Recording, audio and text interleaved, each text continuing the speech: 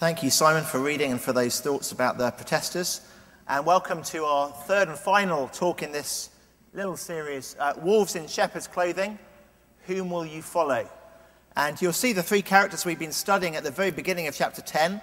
Truly I say to you, he who does not enter the sheepfold by the door, but climbs in by another way, that man is a thief and a robber. But he who enters by the door is the shepherd of the sheep. To him the gatekeeper opens, the sheep hear his voice. He calls his own sheep by name and leads them out. Jesus uses this parable of sheep farming to ask us the question, whom will you follow? And we've looked at it from three different perspectives, three different characters in the story. In the first week, 2 weeks ago, you can find the talk on the website for free. We looked at the alternative to Jesus as a shepherd. He warns us, all who came before me were thieves and robbers. In other words, there are those in this world offering us spiritual leadership who actually aren't serving us at all. They're serving themselves. And they are there, he says, to kill and to destroy.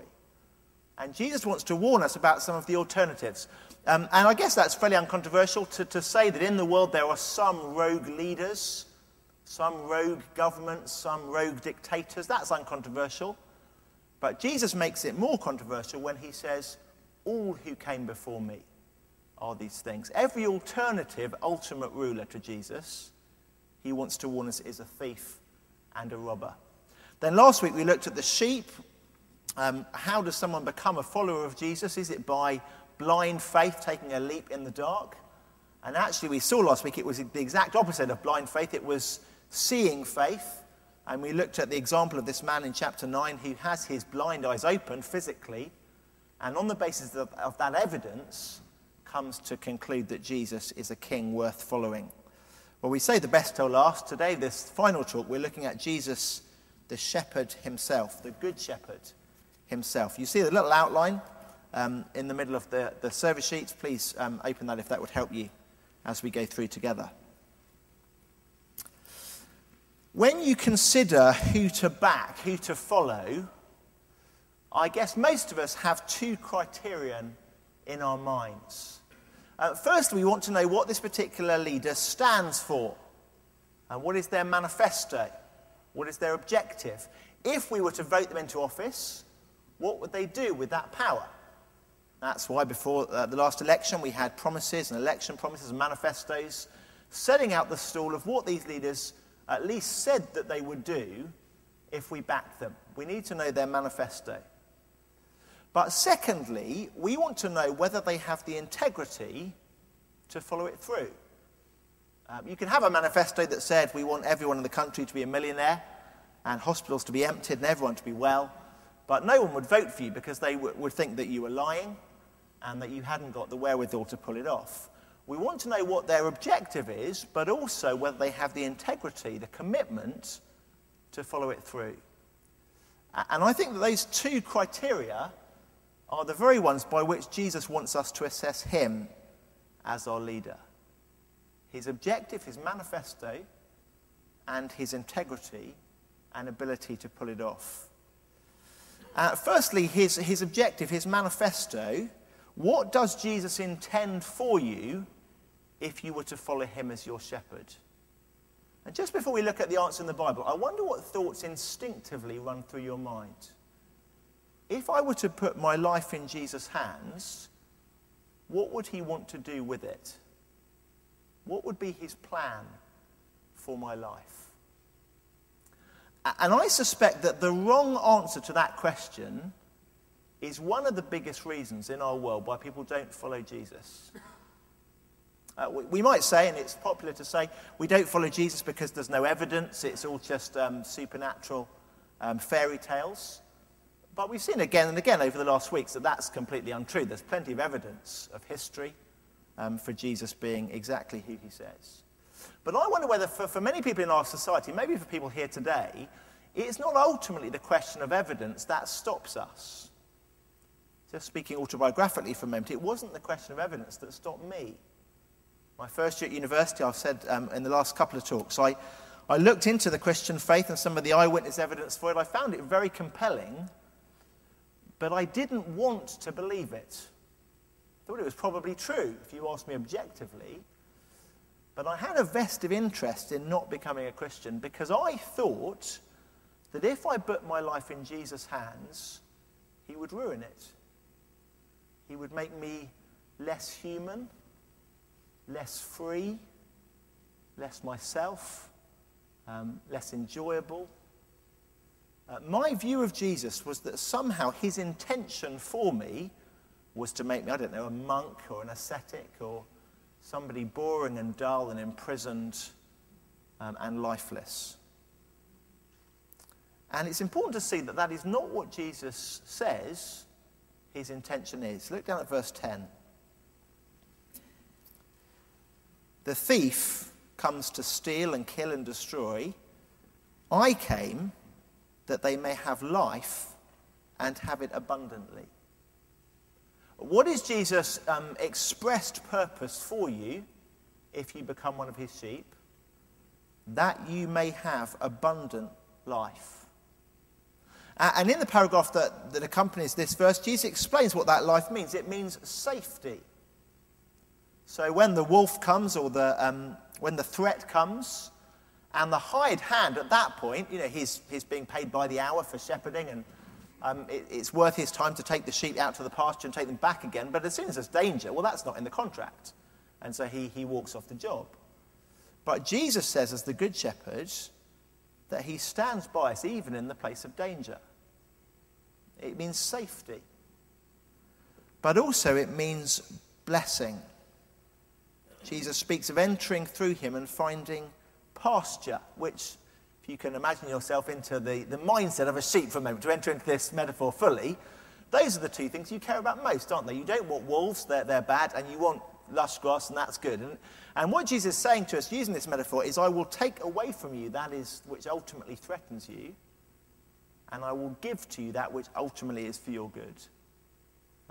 I'll deliver you from evil, and I'll bring you into a place of blessing. And in these words, Jesus is echoing probably the most famous of the Old Testament songs, Psalm 23. Let me read to you again, just to remind you. The Lord is my shepherd, writes David, I shall not want. He makes me lie down in green pastures. That's blessing.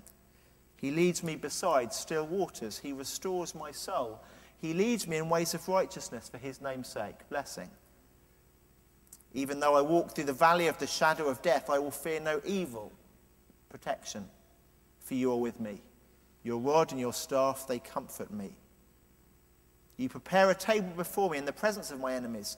You anoint my head with oil. My cup overflows. Blessing. Surely goodness and mercy will follow me all the days of my life, and I shall dwell in the house of the Lord forever. Blessing. And that Old Testament expectation is exactly what Jesus echoes here when he says, if you follow me as your shepherd, my manifesto for you is life. I will deliver you from that which is evil, which ultimately would ruin and destroy you. And I will lead you into a place of green pastures, which ultimately is for your good.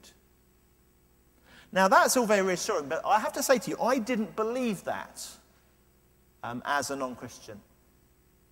Jesus was offering me life, but I thought, no, still you're going to steal away my fun and my joy and enslave me and make me into a monastic kind of lifeless person. I didn't believe him. And the thing that clinched it for me wasn't the manifesto, but it was what Jesus went on to say and to do to show that he put his life where his words were. Verse 11. I am the good shepherd. The good shepherd lays down his life for the sheep. See, Jesus says that he's come to bring for us life rather than death. And in order to give it to us, he will choose death rather than life. In order to win for me this green pasture, this safety, this deliverance from what would destroy me, Jesus is prepared to give up his life, to lay down his life, to go to the cross and to die.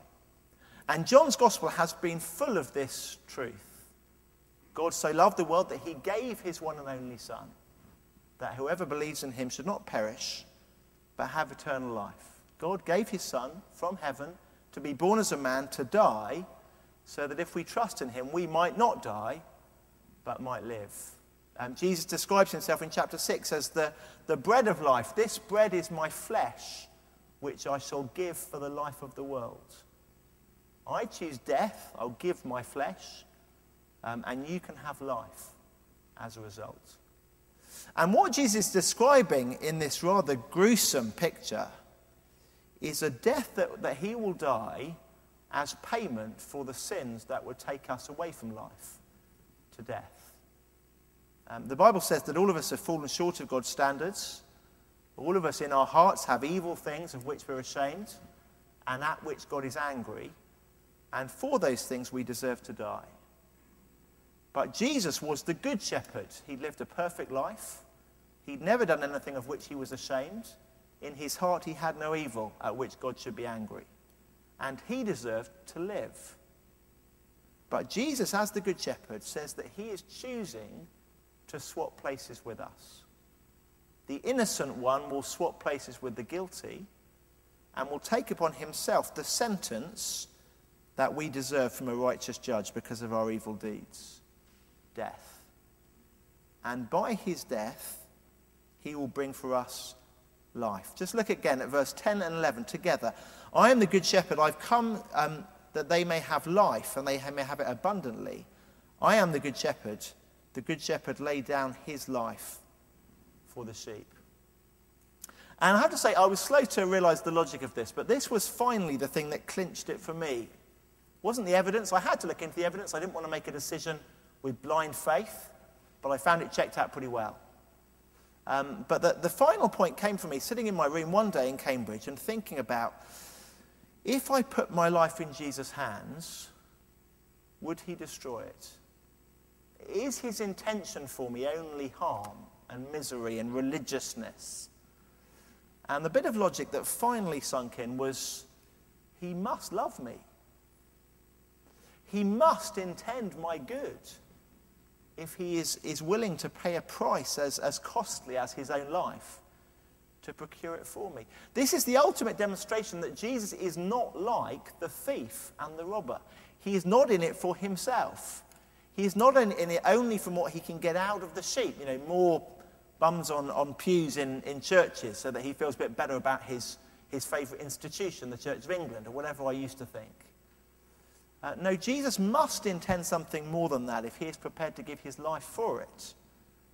He must intend for me what is good. But there's more that this passage tells us about this.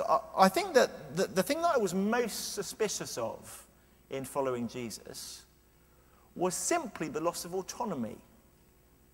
It wasn't like I was following someone else. I didn't need any convincing that there were thieves and robbers in the world. I suppose all of us know that. All of us have followed people who've let us down and hurt us. We don't need Jesus to warn us about that. But as an alternative to being let down by people, most of us decide, in that case, I'll trust nobody. I'll just make all the decisions myself. Can't trust the politicians, can't trust the bankers, can't trust the protesters. There's lots of distrust, isn't there, out there on the steps of St. Paul's. I can't trust anyone, so I'll only trust myself. And that seems to be the safest option. And Jesus is asking for us, give up your autonomy, give up trusting yourself and trust me. And I think I was reflecting on this. And in our society, I think increasingly there is nowhere that we are willing to give up that autonomy. It used to be the case that you gave it up in marriage. You got married to somebody, it was a legally binding contract. But now that's under challenge with talk of prenuptial agreements. Let's make the agreement slightly less legally binding and work out how much each of us will get if there's a divorce.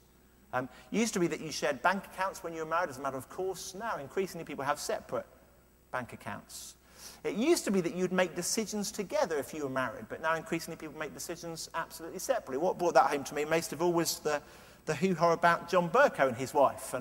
And he was the Speaker of the House of Commons, is the Speaker of the House of Commons, and she wanted to appear on reality TV, which is very embarrassing for him. But very much the tone that came across in the interviews was, well, she's her own woman, she must make her own decision. We were basically independent in our career choices. I chose to be the Speaker, she chooses to be on Big Brother. That must be her choice. And so even in marriage, there is independence now. And in religion, we want the same independence. Yes, Jesus, you can be one of the things I'm interested in sometimes, but to ask me to put my life into your hands, It was that loss of autonomy I didn't want. But I want to take us into the passage again for a third observation. I'm afraid I didn't have this in time for the handout, which is that life does not consist in independence or autonomy, but life consists in relationship of love and trust and obedience. Jesus says in verse 10, I've come to give them life. And later in John's Gospel, he will spell out exactly what that life means. In chapter 17, verse 3, he says, this is eternal life, to know you, the only God, and Jesus Christ that you've sent. Real life is not life lived as an independent, but life lived in relationship with the Father. And wonderfully, I realized that even Jesus laying down his life for the sheep demonstrates that relationship also. Just look at verse 17. For this reason the Father loves me, because I lay down my life that I may take it up again. No one takes it from me. I lay it down of my own accord. I have authority to lay it down. I have authority to take it up again. This charge I have received from my Father. Jesus lays down his life that he might die, that we might live. But Jesus also lays down his life out of his desire to honor the Father who sent him. God the Father in heaven sent his Son to earth with the intention that he should die. And Jesus says here, this is not a relationship of coercion. It's not that God the Father is forcing me against my will. I lay down my life of my own authority. I choose to do this. So it's not that God the Father is some tyrant who imposes his will on Jesus, but neither is it the case that Jesus is an independent who delights in his autonomy from God. No, he says, I delight to lay down my life, and I have authority to take it up again. This charge I have received from my Father. Jesus chooses to do what somebody else that he trusts wants, what his Father wants. And the Father loves him because of what he does. For this reason, the Father loves me. Because. And Jesus, this was the thing that I just realized finally this morning. Jesus is inviting us into the same kind of relationship that he enjoys with the Father. Look at verse 14. I am the good shepherd. I know my own, and my own know me, just as I know the Father knows me, and I know the Father, and I lay down my life for the sheep. So is it the case that following Jesus means a loss of your autonomy? Yes, it does. Will there be things that Jesus asks us to give up in our lives if we follow him? Yes, there are. Could it mean for some people in the world today, hearing a talk like this one, that if they follow Jesus, they might lose their very life in martyrdom? Yes, Jesus is quite realistic about that possibility. But is that loss of autonomy and putting your life in someone else's hands a bad thing? Does it make it less you? Is it life-denying? No. No, to be able to trust somebody with your life, even to be able to give up your life because of your devotion to their cause, and for to have them delight in you, well, that is the essence of life. Jesus says to us, he's come to give us life, green pastures and blessing, deliverance from evil, security from that which would destroy us. He tells us that he is willing to give up his own life. He is willing to die that we might live.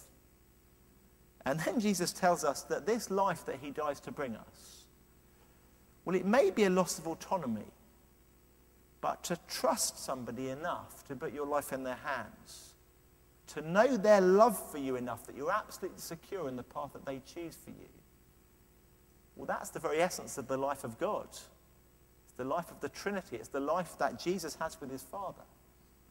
And that is the life that he is offering to any today who would follow him. What will it mean to become a Christian? Will it wreck your life? No, on the contrary. It will be the beginning of life for you.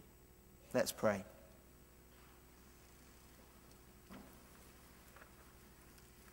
Heavenly Father, thank you for Jesus' manifesto, that he came not to make us religious or to improve the attendance record of the Church of England or anything that we might suspect of him, but he came to give us life abundantly.